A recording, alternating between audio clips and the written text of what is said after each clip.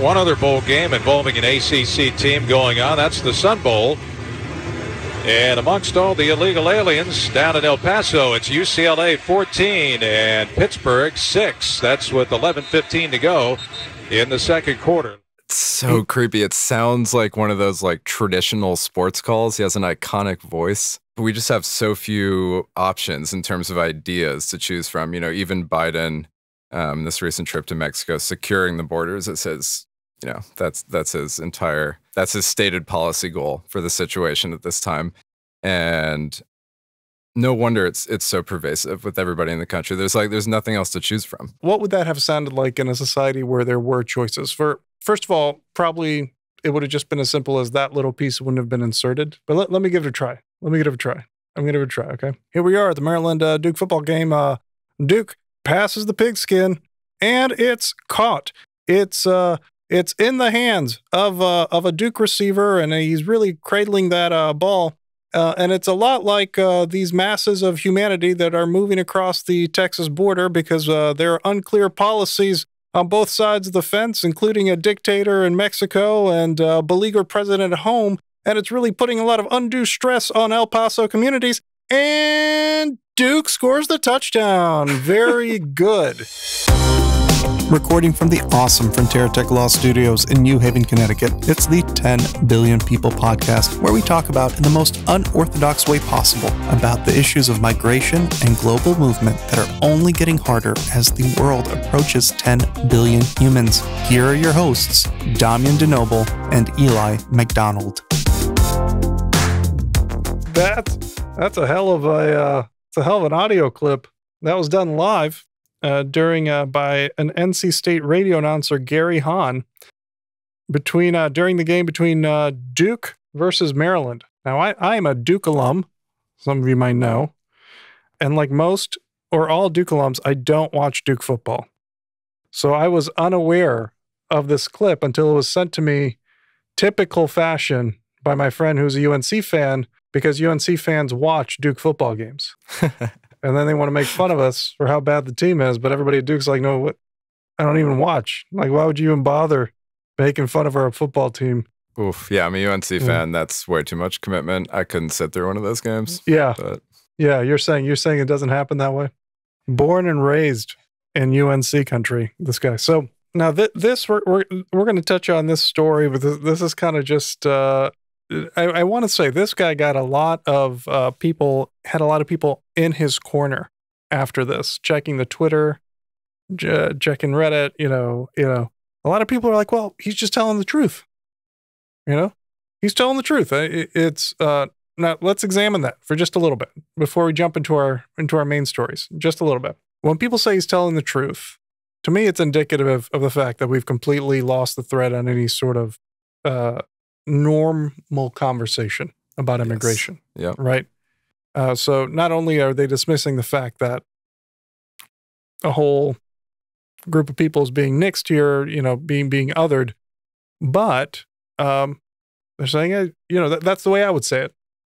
Right. He's saying what we're all thinking. We've heard that a few times in the last few years. Right. Yeah. And so the question becomes, okay, so El Paso clearly does have a lot of people that are coming from all over the world across the Mexico border and are at the time of arriving asking for asylum, or as we'll talk about now, may have the option to ask for some of these parole policies that have been put in place by the Biden administration. Right. And so part of me goes, okay, well, he's not wrong, but is it a put down? To me, the wrong part is putting it in as a put down, right? Because it's like it's a statement that says, oh, El Paso has all those illegals coming in. And in that statement is like, that is a horrible thing. It's a dog whistle. And it refuses, I think, to engage with the fact that issue of migration through the U.S. southern border is extremely complicated. And the only way we solve it is actually through some sort of congressional action. That's the only long-term solution. Yeah. But I think that sort of thing is just dismissive of everything. Yeah, I mean, like I said, I'm not watching these games, but in case they have a little immigration analysis piece they put in every game, there's why else would he be throwing that in there? And it rolled off his tongue so smooth. It's like that little bit at the beginning of a speech you practice in front of a mirror. It's like he didn't even, I don't know. It rolled. Let's listen to it one more time. Game involving an ACC team going on. That's the Sun Bowl. And amongst all the illegal aliens down in El Paso, it's UCLA 14 and Pittsburgh 6. That's with the... Yeah, you'd almost miss it if you weren't That's what's creepy. It's creepy. It's creepy how that rhetoric sort of crept in. Now, I could hear one of my favorite comedians, for better or for worse, is Norm Macdonald. I could see that on the Norm Sports Show. Do you remember the old Norm Sports Show? Yeah. Like, that's sort of what that sounds like. And if it was in the context of, I'm clearly here at a comedy show to listen, right, where there might be some other commentary, maybe that would work. But the fact that it was mainstreamed is what tells me that I think the rhetoric, the xenophobic rhetoric, has shot up another level in the United States. For sure. Yeah. You know, we're in a much different place than we were 10, 20 years ago. Yeah. Because this is a guy who's like, I'm fed up. Yeah. At some point in his mind, he said, no, I'm just putting this out there and there's people that agree with me. And that's just the way it's going to be. Right. And this show is about exploring why is that? Like, I don't want to condemn him. You know, I've condemned him in a way, right? Because I don't agree with it. But I don't think he's unusual. No. I agree. I think this is actually a majority view in the U.S.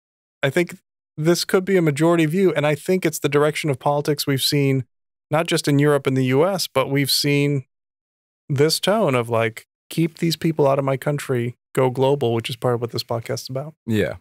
Yeah, I mean, hearing it in his tone, you know, from a team I grew up next to, maybe that's a little bit shocking, but it's, yeah, like you're saying, it's entirely unshocking. And I later on, the thought keeps reoccurring that we just have in this show, I hope eventually maybe some themes will emerge, some ideas about how we would want an immigration system to look, how we want it to work. But we just have so few options in terms of ideas to choose from. You know, even Biden, this recent trip to Mexico, securing the borders, it says, you know, that's his entire, that's his stated policy goal for the situation at this time. And no wonder it's so pervasive with everybody in the country. There's nothing else to choose from. It's like even the people who are humanizing migrants are securing the border at all costs. You know what I mean? It's just like there's just very few other narratives to choose from, and understandable slip up if you're terrified all the time. So what would that have sounded like in a society where there were choices? First of all, probably it would have just been as simple as that little piece wouldn't have been inserted into there. But let me give it a try. I'm going to give it a try, okay? Here we are at the Maryland Duke football game. Duke passes the pigskin, and it's caught. It's in the hands of a Duke receiver, and he's really cradling that ball. And it's a lot like these masses of humanity that are moving across the Texas border because there are unclear policies on both sides of the fence, including a dictator in Mexico and a beleaguered president at home. And it's really putting a lot of undue stress on El Paso communities. And Duke scores the touchdown. Very good. You know? Yeah. Like, I mean, we could just like combine Amy Goodman with a number of different announcers, and yeah. Amy Goodman from Democracy Now! Tell me this. See, I'm totally isolated, man. That sounded like a perfect rendition of her like calling a football game, is what I was getting at. Oh, interesting. That's an Amy Goodman. I like that. She's just a famously, I guess famously lefty reporter for Democracy Now! Who's very. Can I do it not lefty? Can I try to be more neutral? Can I try one more call? Yeah. One more call. Okay. Here comes. Make it realistic though. It's an interception. Okay. A Duke receiver hasn't touched the ball in like 4 seasons. Wow. If I'd watched football, Duke football, I might be offended. Here we go. All right. The Duke quarterback lines up. He throws the pigskin into the air, It's spiraling out of control, like the situation at the southern border, which seems to be up to 2 million crossers. It's a combination of recrossers, new crossers, people seeking refugee status from all over the world, and it's putting a lot of strain on communities who may have a point. We do need to secure the border, perhaps, right? It needs to be in combination with our respect for humanity, and the ball keeps on spiraling, and predictably, it ends in disaster. Maryland takes the ball. They're going the other way. Just like the next presidential administration, which is likely going to completely reverse the policies of the current one, and we're going to be back at zero again. Was that like more moderate? Yeah, that's gripping stuff. That was moderate enough to where you lost me halfway through, and then I tuned back in, and then it's kind of perfectly moderate, actually. It was thrown really high. That spiraling football. It was thrown really, because the quarterback's not that good. So instead of throwing a bullet, he actually threw a parabola that went up 80 feet, came back down, probably the same distance, physics. Yeah. Right? My quarterback's Mac Jones. The Patriots loves the high end overhand passes too. Is that right? Yeah. Duke throws Hail Marys on 1st and 10. That's what Duke does. All right. Very good. I know the sport. All right. Let's get back into it. Let's actually get into our show. So today's main topic is what, Eli? What are we doing? Yes, we have a heavy topic today. And I think this topic undergirds a lot of what we've been talking about. It's been the writing on the wall with a lot of stories. We're talking about what happens to people when they don't make it. People who die crossing deserts, die in the Mediterranean. The politics of immigrant bodies. Exactly. What implications for international law. Straight down to the personal. What happens to these individuals? What happens to the families? And we're going to be using as the centerpiece of our discussion an amazing article written by Alexis Okeowo, a staff writer at the New Yorker. I hope I'm pronouncing that correctly. I'm probably not. And she writes about human rights issues, and she wrote this amazing article in the January 2023 issue called "Letter from Italy: The Missing." That centers on an immigrant from Eritrea. Is kind of the centerpiece. A woman who went to Sudan, and then her husband tried to cross, and the question becomes, did he survive or not on this Mediterranean ship? And that's used as an exploration. What happens to the bodies of dead immigrants who try to cross the Mediterranean? Many cases end up at the bottom of the ocean. Who takes responsibilities for them? Who doesn't take responsibility for them? Who should take responsibility for them? And then what are the barriers to their families to finding them? And then what happens if they can't find them? Because there are legal repercussions for that. And this feeds into our prior, this is episode 5, we talked in prior episodes, about this idea that there are parts of the globe where there is no law. Mm-hmm. There is no law. Yeah. And who has to take responsibility in the ocean when jurisdiction is unclear, when it doesn't exist? Right. And when there are competing directives, either ones emanating from inside oneself that are ethical and moral, or ones that are coming over the radio from your immediate superiors. What do you do? Right. Okay. So that's our main story. But then in our show structure, if you're not familiar, we are going to cover some news topics that we think are interesting. They're not picked because they're timely necessarily, although most of them are. They're not picked because there's some common theme. There's not yet, right? This podcast is all about finding those themes over time. And we're going to cover the news items. Then we're going to cover our main story. And then we always end on a profile of a person that it's in some way that typically know or could know by, looking at a Wikipedia. And that's hopefully related to the topic. And today's person is the great basketball player. One of my favorite basketball players of all time. I have a soft spot for doughy big men. Marc Gasol, the Spanish national who was an NBA legend. His brother, Pau Gasol, was also an NBA legend. I think they're both surefire Hall of Famers. Marc Gasol, I'll just say this. Haven't heard anybody say this. He is the prototype for Nikola Jokic. I was about to say, yeah, comparing those two, I don't know if I call Marc Gasol doughy. He was for a little bit. Nikola's doughy. No, dude, Nikola slimmed down. He was doughy. Nikola liked Coca-Cola. Did you see him? Have you seen him this year? I actually haven't watched. I'm almost. I haven't. He slimmed down just like Marc Really? Gasol Okay, did for a few seasons. I think but Marc Gasol could hit threes. He was a point center, just a great teammate guy. And turns out a true hero. He's actually gone onto the ocean to recover dead migrant bodies, as we'll cover at the end. Yeah. So let's start. Eli researches all of this. I am a full-time attorney, so I'll tell you right away, I don't. And then I look at this and we go through it. So Eli, what do we have for news here? So we've got some really big things that have happened since we were last here. Anybody who works in this field knows that it's a moving target, almost whatever type of immigration you specify, and it's a moving target. And that's especially true for asylum and refugee law. And Biden just came down with some huge changes in the last couple of weeks. The three main changes, and we'll get into them a little more. This is actually kind of like a step zero change. MPP, the Remain in Mexico, has been terminated, and it's being disbanded slowly. Massive camps had grown in that time, so there's still massive refugee camps. Massive refugee camps, right? Yeah, and after being there for a long time, I think a lot of people are left without with even less resources than when they arrived. So there's a big problem now. You know, these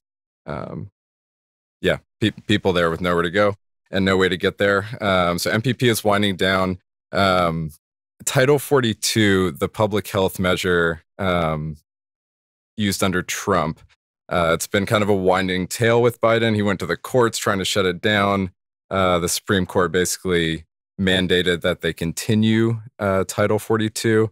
And then we're at kind of an interesting point here where Biden is continuing to argue against it, argue for its termination in court, but expanded it at the same time. So he's roped in a few more countries, Cubans, Haitians, Nicaraguans, I believe, who were previously exempt. So let's stop there, because that is the most interesting point, right? Yeah. So we've talked a lot about, everybody that covers immigration eventually talks about the fact that a sitting president in the United States is a no-win position, right? Because both Democrats and Republicans, let's not forget, the official position of the party is that we need both security and compassion for migrants. Now, in what proportion those two are meted out is very different, especially rhetorically. And certainly under the Trump administration, they went all the way to the right, where it was all security and no compassion. But that wasn't true under Bush.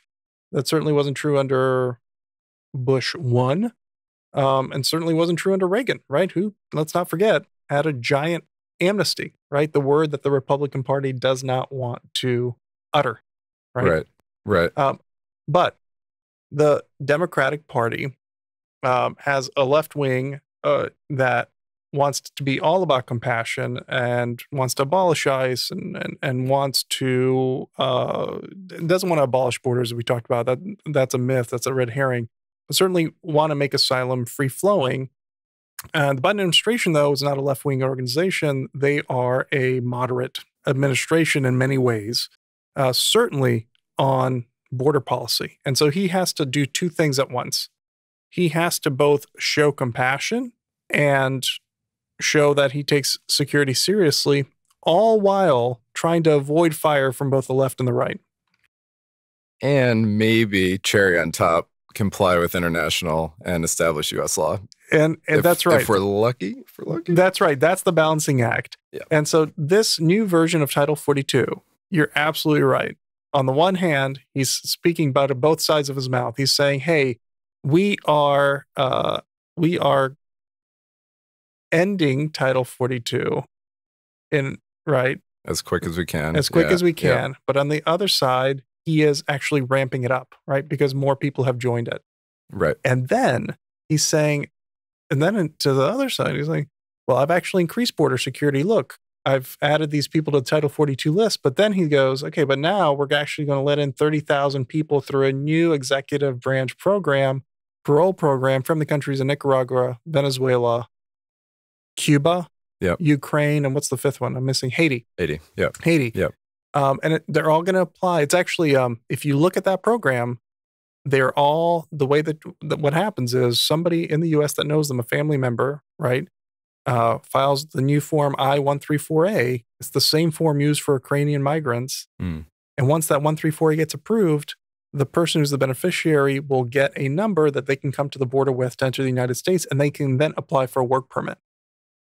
If it works like it did for Ukraine, I can tell you, people are going to be coming across within 2 weeks. Yeah. Of like receiving some sort of benefit. So I think this is kind of momentous. I don't think it's getting enough press. This guy just created 360,000 new visas. In a way, I agree with you. I think this is a good thing, and I think you have to take victories where you can get them. But the marketing of this has had exactly what you just described right at the front and center, and there's other huge changes in there that work directly against it, or not, that work differently than you might suspect after like reading the first 3 or 4 paragraphs of an article about this. So my understanding, tell me if your understanding is different, but Title 42, a lot of people in the Biden administration has said as much, recognize that the justification is basically gone or quickly fading. But Title 42 has been a super, super effective mechanism for governance, right? For attempting to control regions of the border.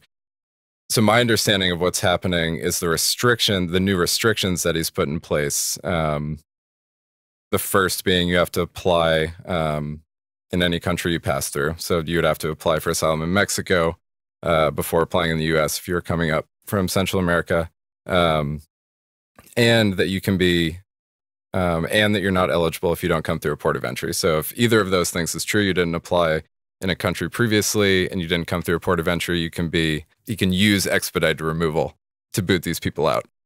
So it's a really good thing, but I think the most vulnerable people who don't have the option to sit and apply from home, people who have had to take off, it's screwing them over. There's, Yeah, so it's what it's designed to do partly, right?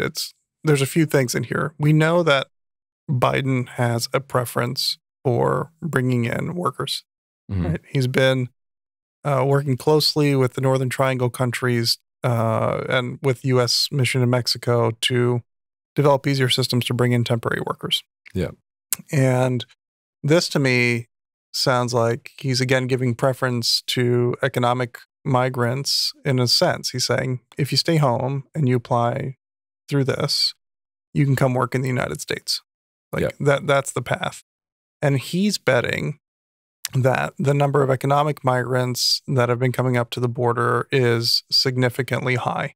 The question becomes, and the question in my mind is, what are the true, well, I don't want to say true numbers, I'm going to get pilloried for that, but what are the numbers of people that have asylum claims that they are making because they really do need protection? Mm-hmm. Mm-hmm. In my experience, working with a lot of asylees, many, and I want to say most, had an underlying economic reason to come to the United States. Now, does that mean that they didn't have terrible things happening at home? No, it doesn't.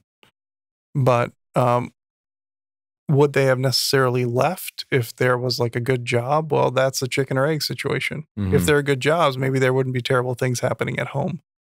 Right. Okay. Yeah, they can't be entirely separated, but yeah. Correct. But I take your point for sure.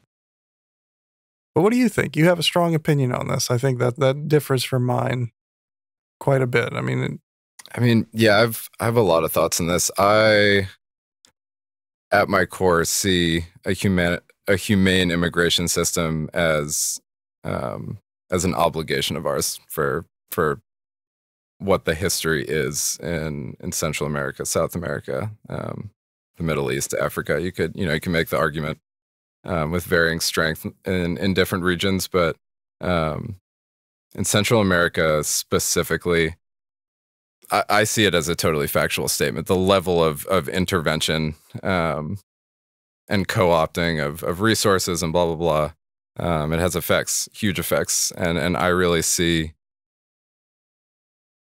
regions that have been destabilized as a direct result of this. I feel some type of patriotic obligation to take these people in. And that's where I sit on it. And so what do you think of this Biden plan? I mean, ultimately you see it as getting back to zero? Like it just does nothing? You think everything cancels itself out? It's smart in a lot of ways, and I'm not bashing it in its entirety, but I think the shortcomings are summed up in Kamala's favorite quote. Do not come, do not come, do not come. And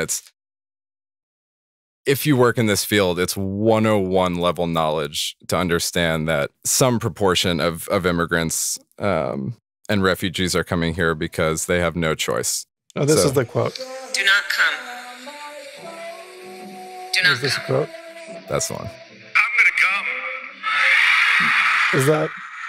That's not. Is that? Yeah, that's maybe my. I hate that man. I do.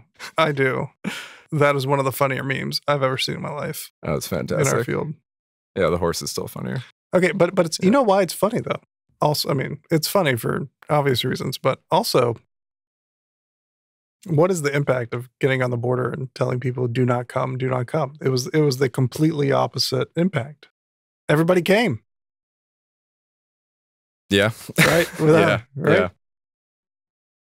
Yeah, I don't know. I mean, I feel it's really easily marketable. But for the clients, for the type of people that I was working with when I got passionate about this work, it doesn't do shit for them and may disadvantage them. People who, and anybody who's had to pick up and leave and take off. Yeah, I mean, maybe CBP. I think it's going to hurt trans youth a lot.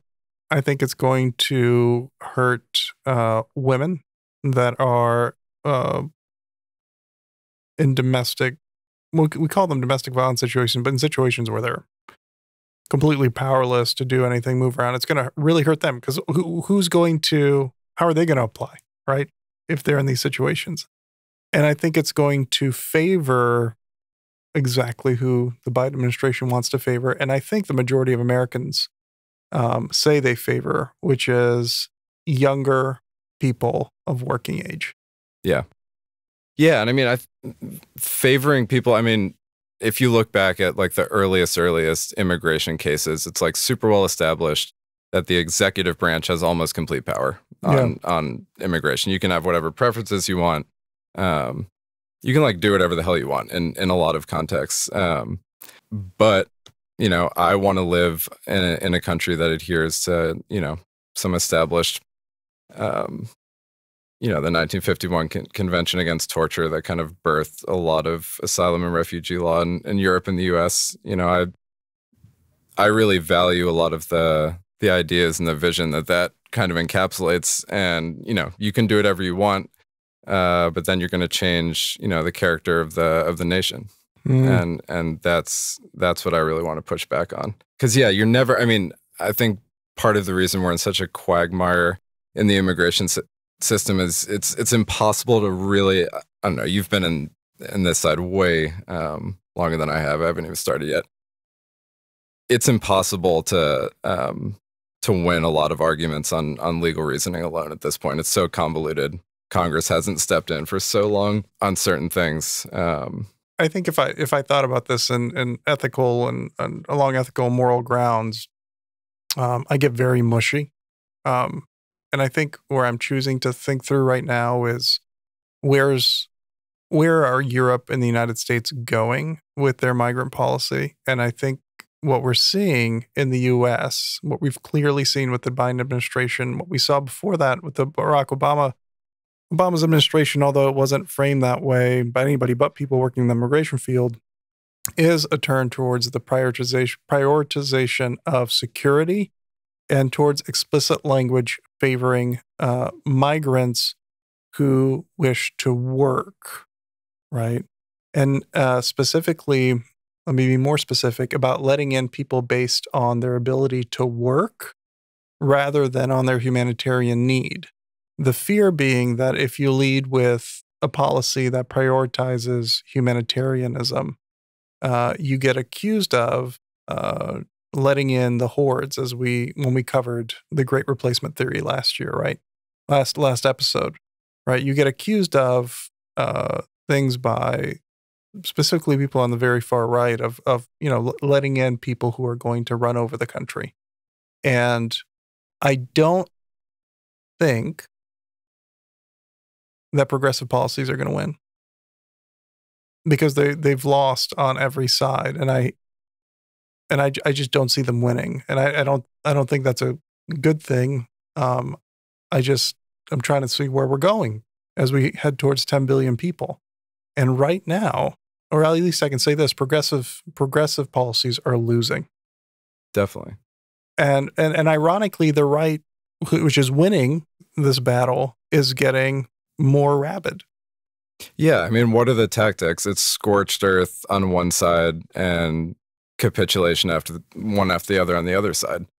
So, like, of course, one side is going to lose its vision and like lose track of what it actually wants, and the other side's going to get greedier and greedier. That's how I see this, and that's why I kind of like stubbornly stick to a lot of these humanitarian based arguments. Because, I've been in this long enough to know it's not, even in a best case scenario, it's practically impossible in a lot of ways. A lot of the real humanitarian ideals when it comes to immigration. But if we accept that before even making the argument, then they've already won, and then you lose your chance at even pulling it back towards at least a slightly more humane, practical system. So I think it's important to make those arguments. I agree with you, and to be shameless on a certain level. I think that's why I'm so fed up with. I don't know if we want to go here. We've talked about this before. That's why I get fed up with progressive politics a lot. Is because you have to be shameless sometimes.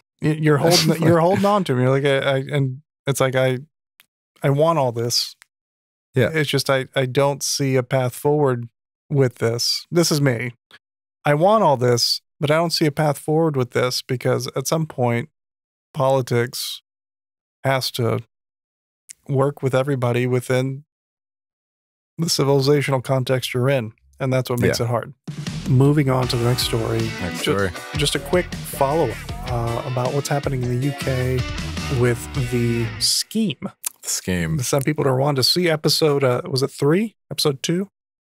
2 or 3? Check that out on Spotify or Apple, wherever you listen to this podcast. All 10 of you. Okay. All right. So what's the follow-up? So this happened, I was trying to remember the date we recorded episode 3. December 19th, this decision came out. So right after we recorded. High Court in the UK, totally okay. Totally fine. Just passed it on all regards. They're ramping up flights as we speak. I'm sure they're already underway. We got to follow this story. This is insane. Yeah, they're aiming for tens of thousands was the number I read in the press release. Hotel Rwanda. Yep. About to be so profitable. Yeah, I mean, it's funny timing. Biden bringing back the third country requirement, and the UK court okaying this plan based on the safe third country requirement. Interesting. Not that I think they're connected. It's a funny coincidence. Well, why do you think it's funny?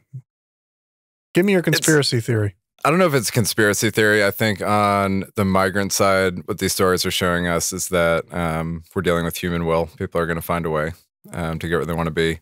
And on the government side and the legal side, it's also a matter of will. You do what you need to do what you want.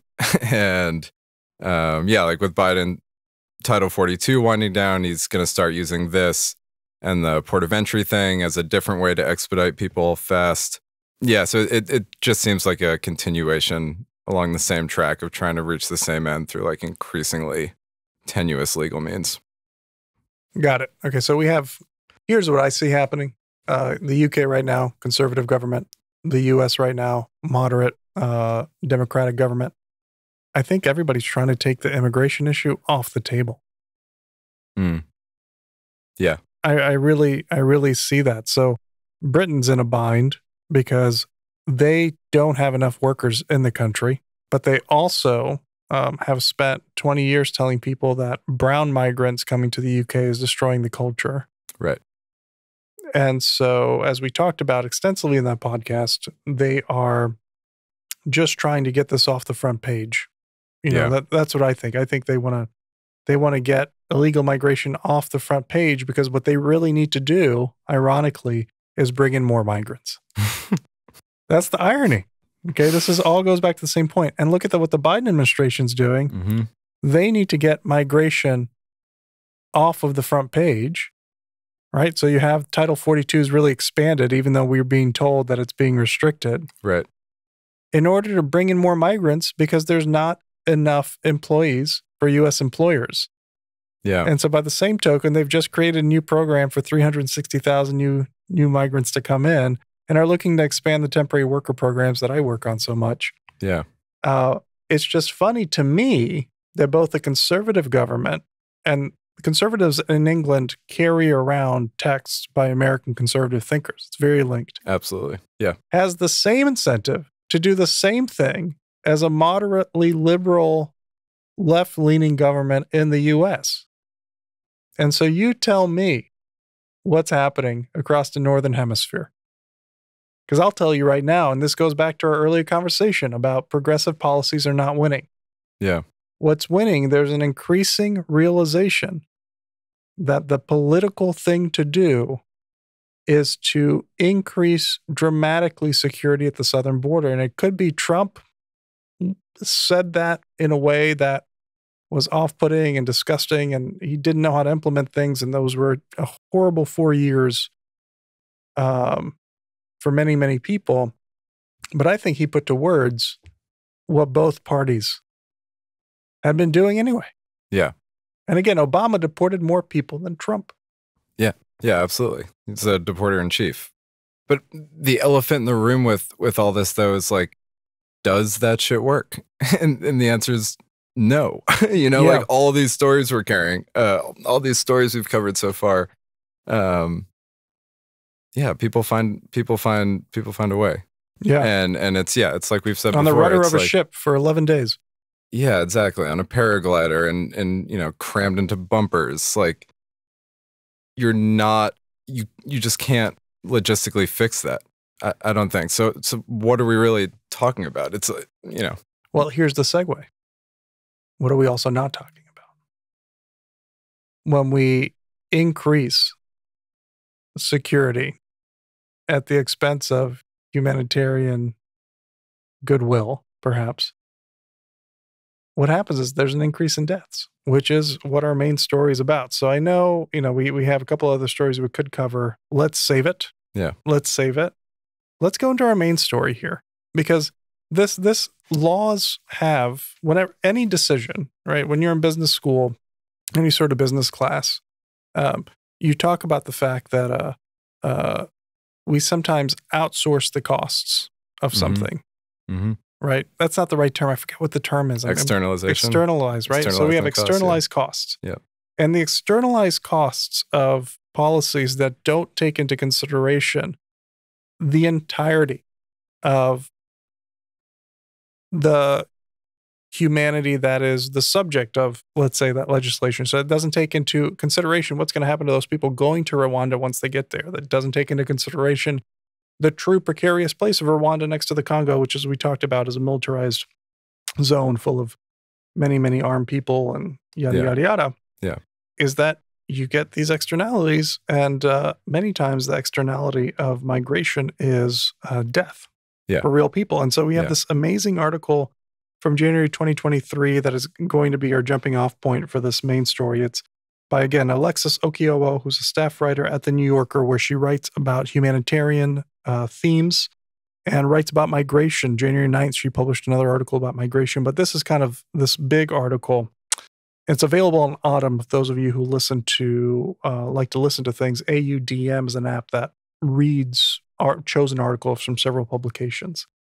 And take us through this, Eli. I mean, give us a little summary of what we're dealing with here. Do you want me to do that?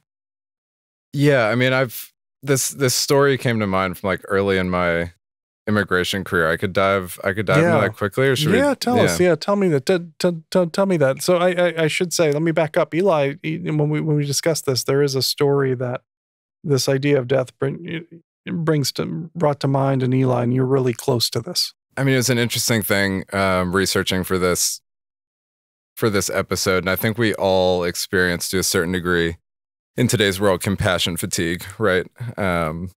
Trying to be an informed human being, and yeah, trying to take in what's happening in the world, trying to determine where that line is for you of caring enough to spur you to action, caring, just to be aware of things.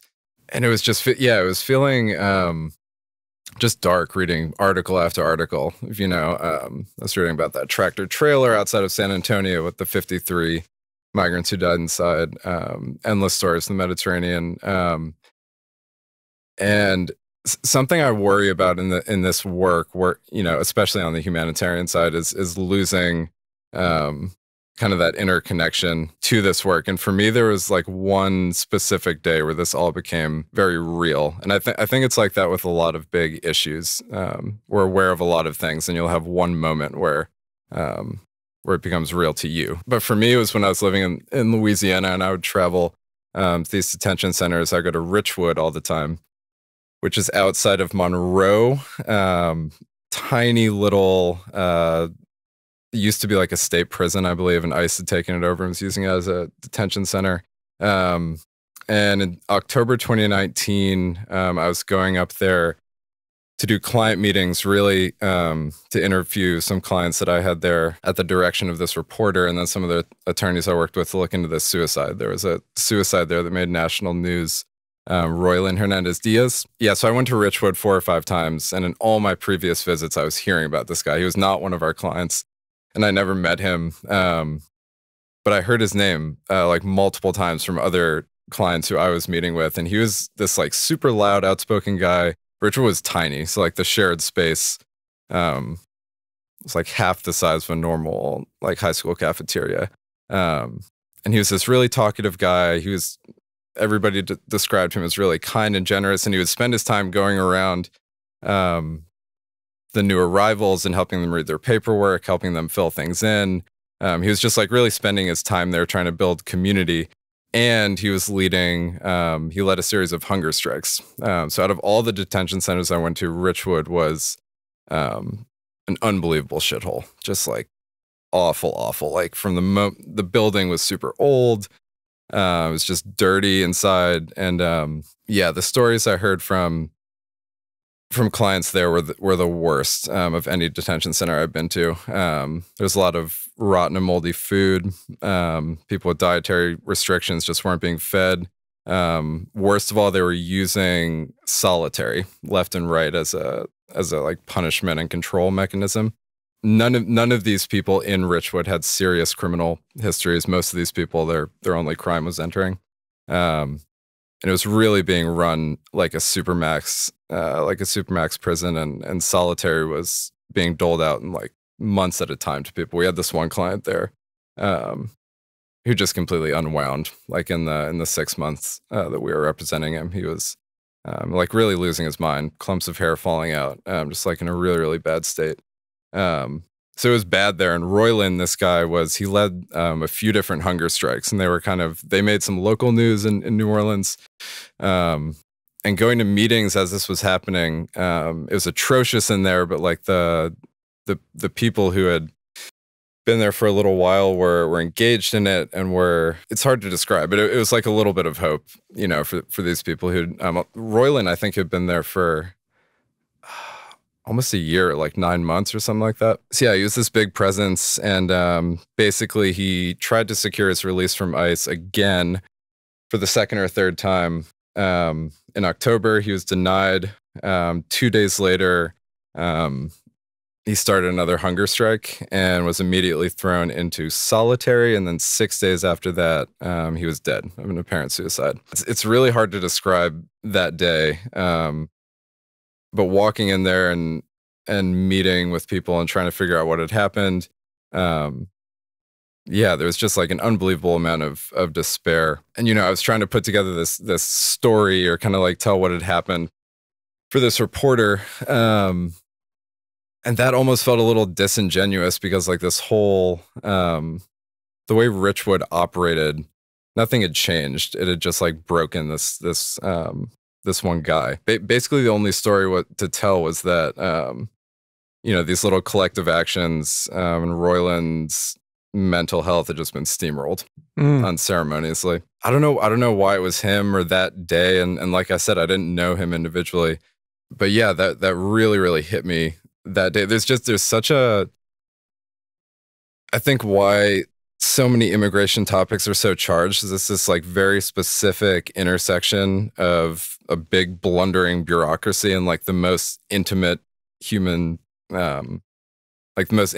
sphere, the family, Yeah, and just watching like a big dumb bureaucracy steamroll people is just like a special type of depressing, infuriating. And yeah, that was really the first day. I was sitting in my car, just kind of processing things, and I remember just feeling mad. Just be like, I fucking paid for this. Like I pay for this shit. You pay for this shit. We all pay for this shit. You mean like our taxes go? Our taxes, yeah. Yeah. That day was when, I grew up in a family that was involved with the Spanish-speaking community, and in North Carolina, I've traveled a lot in Central America, and I love the culture. So I cared about this issue already. That's why I was doing this work. That day took it kind of past my general concerns, made it really personal and really individual to me. So that whole story just kind of popped into my head, researching this issue of migrant deaths. Do you know what happened to him after he was he repatriated after he was found dead? Like what was the path for his body after that? Yes, so he was repatriated. His wife is interviewed a few times. There's a lot more to the story. Her opinion is that he's not someone who would ever commit suicide, and that she'd spoken to him a few days before and he'd sounded in fine spirits. And she's horrified and confused and doesn't feel like he could have ever killed himself. We had another client in Richwood who I went in, had a big gash on his forehead, and asked him what happened. And a nice officer was trying to get him to sign paperwork, and he stood up because he was refusing until his attorney was there. And the guy took his head, like slammed it on the desk. So I know there was violence there. There was one of those hunger strikes was broken up pretty violently. Like one of our clients got hit with a pepper ball, like 6 feet away or something like that. So there was violence there. Whether or not they, who knows? Who knows what happened to Roylan? But his wife to this day is speaking up a lot about it. There's a lot of different interviews with her, but I do think that he was repatriated back to Cuba eventually. So when we read this piece, which talks a lot about what happens on these journeys, which talks exclusively about what happens on a journey after somebody dies, right? What happens to their family? There's this idea of an ambiguous loss. So if you can't verify that somebody's died, you can't fully grieve. In your case, if you can't verify how somebody died or refuse to believe it because the circumstances seem so nightmarish, right? You can't fully process it. And that's a theme, right? That's a theme. And so you multiply this by, I think it's 25,000 migrant deaths in the Mediterranean since 2014, according to the Missing Migrants Project out of Switzerland, right? Yeah. I think worldwide that number approaches somewhere around 40,000 a year that we know of, but it's probably an undercount, right? So there's a lot of just ambiguous pain, and these bodies themselves, just like the body of, say his name again? Roylan, become politicized. And they become fodder more often than not for causes that support ways to make migration safer, right? That's not the latter side, but actually to end migration altogether. And that's what I want to talk about, okay? Because I hear that story, and I've been to many detention centers, And I've seen many similar stories and been a part of them in some way as a representative. And I say, well, obviously, we need to just stop putting migrants who are detained civilly into prisons that themselves shouldn't really even exist in the form that they do. And, obviously, but somebody else hears that story and they go, well, obviously, these people should just go home. Like, why wouldn't they self-deport? Yeah. Why wouldn't they just go back? And that's why personal stories are important. That's why his story is important. He was fleeing Cuba because he was advocating for higher pay for trained medical professionals, and the government hunted him down like 3 or 4 times. The last time they threw him in prison, he was in prison for 9 years for speaking up. Then came to the U.S. and that's part of why his story is so. And we're moving past this, but this just tied right into his story. This guy's an advocate. He's speaking up in Cuba and getting like pilloried and thrown in jail. He ends up in Richwood outside of Monroe. It's just the most like otherworldly area. It's insane. The point is that in death, whatever we have these migrants that on their journeys in detention are away from the public eye. It's only in death when all we have is their bodies or a memory of their bodies, or that, we have a sunken ship somewhere so that we know the bodies are on, that they once again become symbols. Right. And the thing is, when you hear of a ship in the Gulf of Mexico, or you hear of dead bodies on the border of, in Death Valley on the U.S.-Mexico border, which we'll talk about, or you hear about 40,000 missing people after the wars in Bosnia and the former Yugoslavia, it's really easy to go, okay, that's done, right? Like, let's just think about the issue of, how to prevent further migration or how to maybe make it safer or something. But those bodies are very political, and there's a lot that happens to them. And that's what this episode in theory is about. Yeah. And this letter from Italy, The Missing, is interesting to me because it raises several issues. Okay. First of all, there are family members that are interested and want to know that somebody's actually died. So you have to ID these bodies. Yeah. And sometimes, in only about 30% of cases, you'll have a body that can be ID'd, and maybe you do DNA matching. The story talks about that. But most of the time, you're talking about different types of forensics, where through interviews of people who maybe the smugglers themselves, maybe other people that traveled with the missing person, talks with family members, you can try to surmise, are they alive or not? Right. Then you have this idea that a lot of people die in areas that have no jurisdiction, where no country has to take a responsibility for the safety or not of the migrants. And it raises to me this interesting question, can we afford, in a country of 10 billion, in a world of 10 billion people, where we know people are constantly moving, can we further afford to leave areas of the world free of any country's jurisdiction? In other words, are there areas of the world that nobody can be responsible for? That nobody can be responsible for human lives for? And when I think about your friend in Richmond, who died in the Richmond, tell me his name again, I'm sorry. Richwood, Royland. Richwood, when I think of Royland, I think of somebody that died in what I call the American hinterland, that died in a place that Americans pretend, or some don't even know, really exists. Yes. Right? When people go to prison, we forget about them. When people go to detention centers, it's even a little different. We forget about them, but we don't even know that they're actually there. Mm-hmm. Right? Yep. And it might as well be an area without law. Yeah. And I personally believe that guy probably was violated in some way. Yeah. Before death, because I've seen it too much, right? Yeah. But how would we go about getting justice for that person? The answer is probably you're not going to get justice for that person, because once somebody dies and they're repatriated, it's, how are you going to investigate his death? Who are you going to blame? Yeah. Yeah. It's who are you going to blame if everybody can just say, well, he's a product of a system that put him into detention center, which, yeah, it's a terrible place, but the law says he has to go there. Right. Who are you going to blame if somebody dies on a ship on their way to Italy, right? Or on their way to Spain, and neither Italian nor Maltesian authorities, want to help the drowning people on the ship. Right. The who you're going to blame part is missing in many of these cases. Yeah. And so the issues really become personal tragedies, because all you're left with then is a family who's lost a family member who needs to ID that member, often for reasons that are really important. Yeah.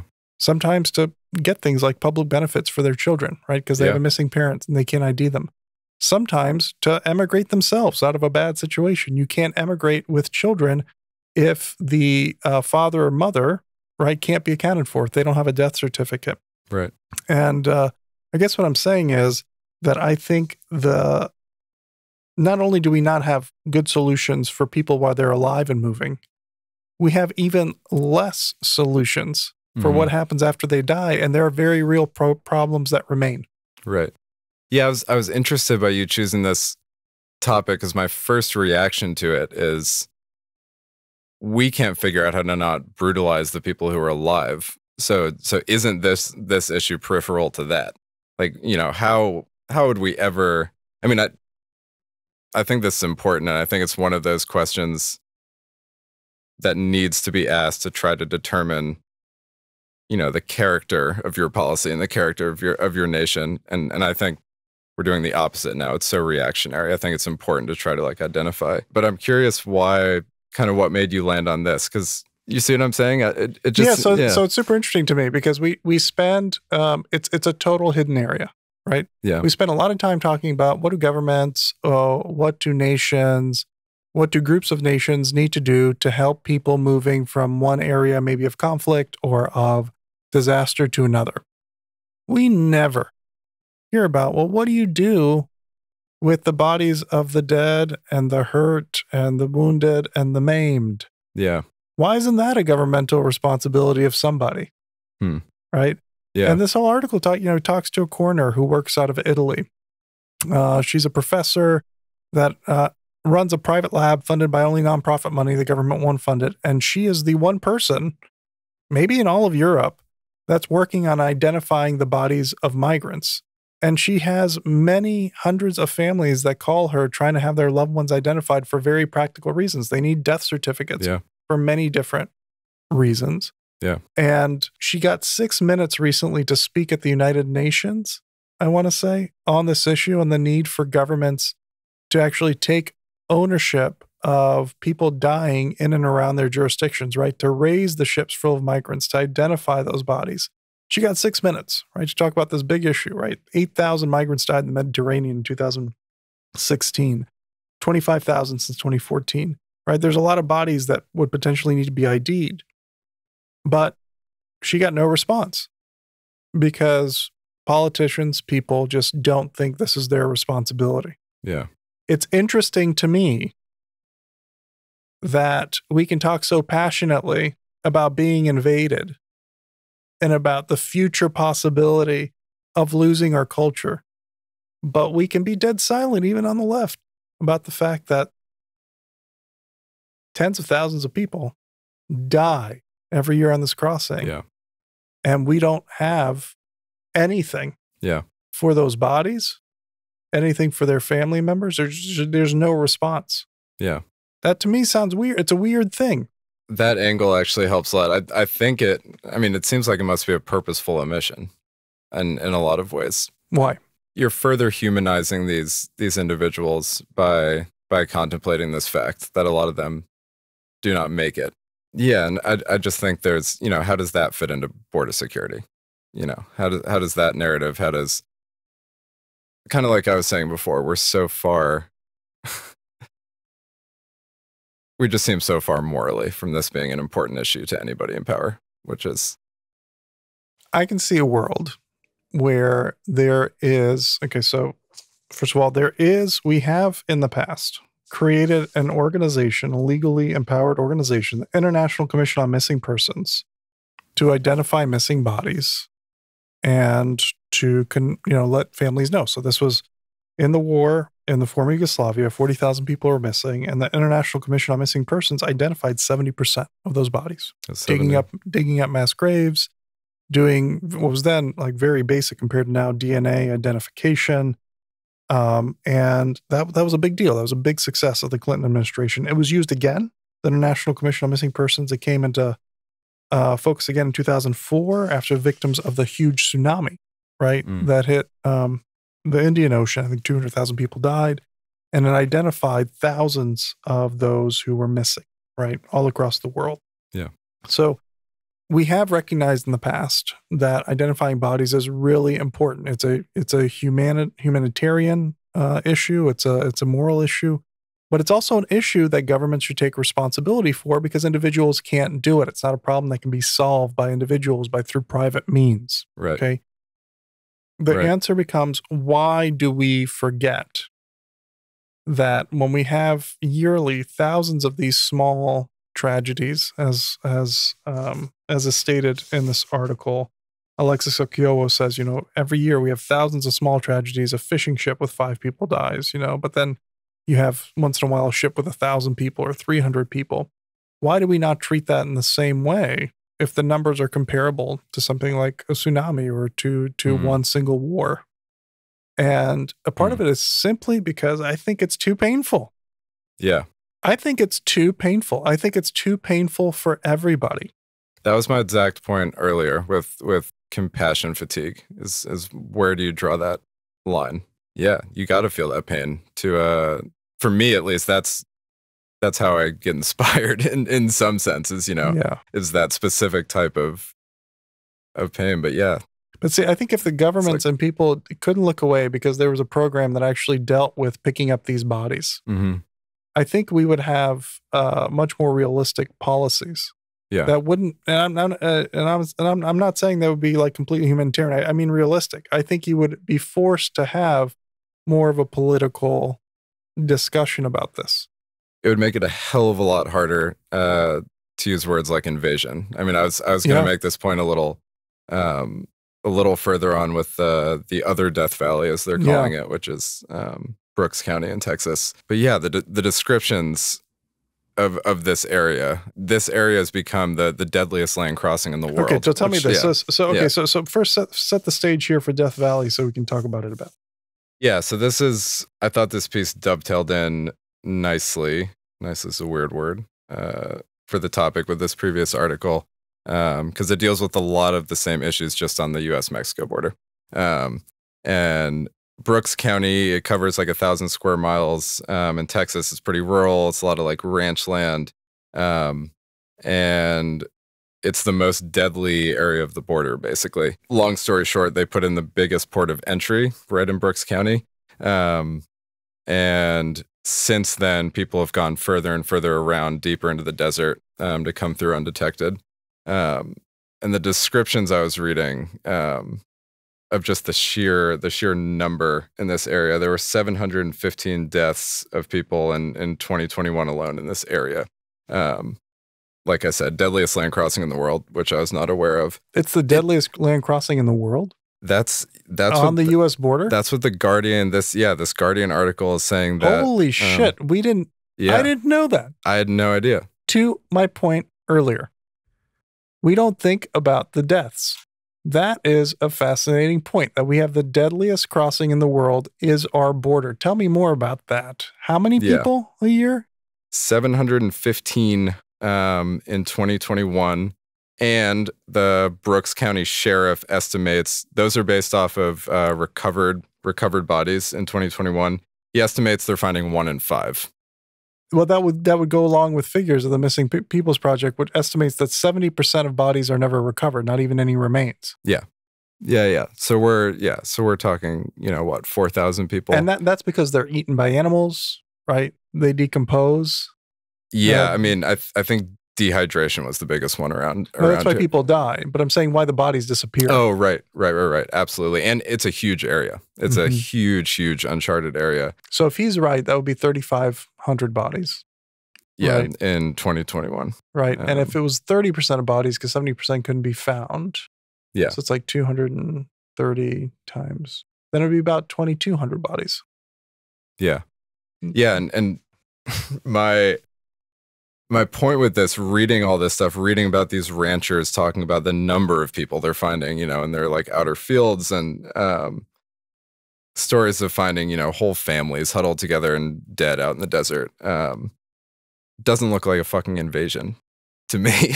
It's people freaking limping onto the edges of these ranches and keeling over dead.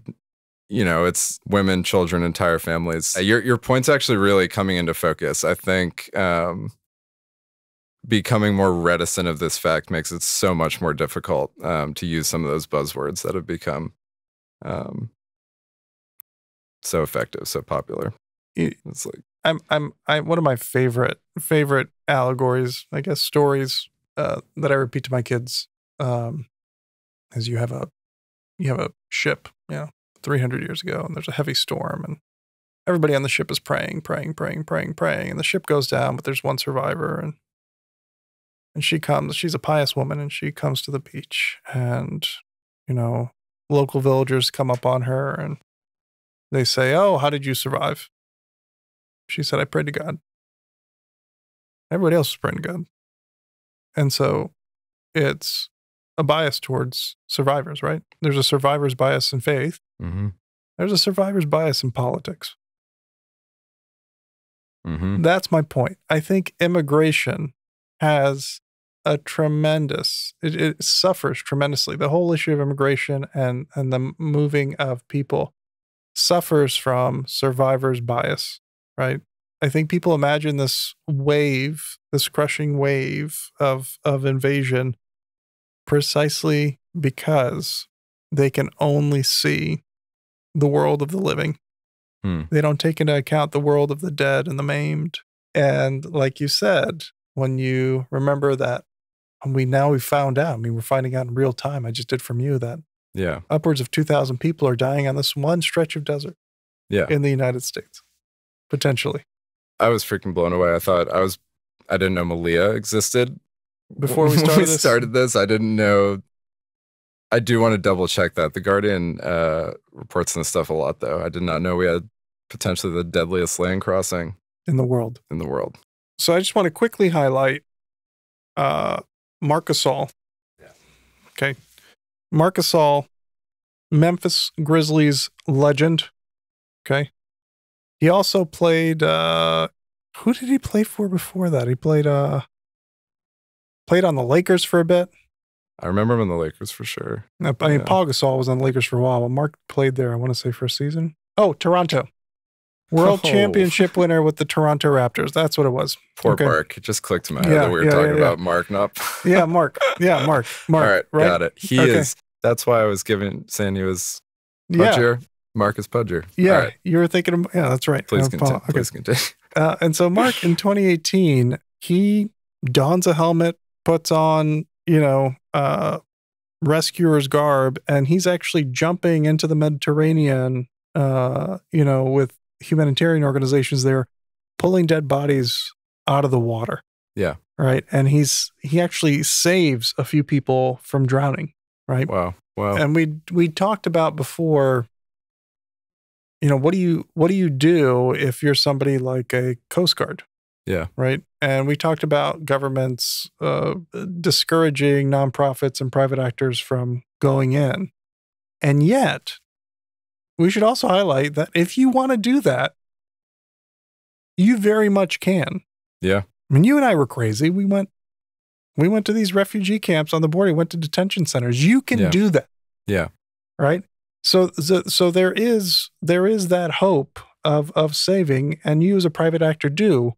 And I would want to ask him, and I think he's the first guy I'm going to try to get for this podcast. After Nagano, I think. I think, given where Marc Gasol was, I'd want all of them, but I feel like Mark would come because he seems like this is a passion place for him. Yeah. But I don't have much to say about him except we'll put some links on the podcast about what he's done. Yeah. And that's a good. Do you have anything you want to say about him? No, I mean the story really speaks to me. I think like Brian Stevenson has that whole idea of getting proximate, You know, the only Brian Stevenson, you and my friend Ben Schobert. Brian Stevenson. You're an anti-Brian Stevenson guy? Go on. Okay, all right. Yeah, I don't know. Getting close to something and going out there and experiencing it for yourself.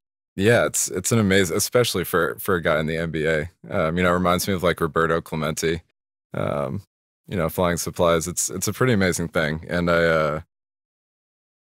yeah, I'd love to hear more of his thoughts on it, because I think that's when you kind of figure out what you care about and what you don't. It's when you actually go and like touch and smell it, you know. So that was my thought. It's a good closing thought. Marc Gasol. We'll see you next episode 6. Thanks so much for joining 10 Billion People Podcast. Take care.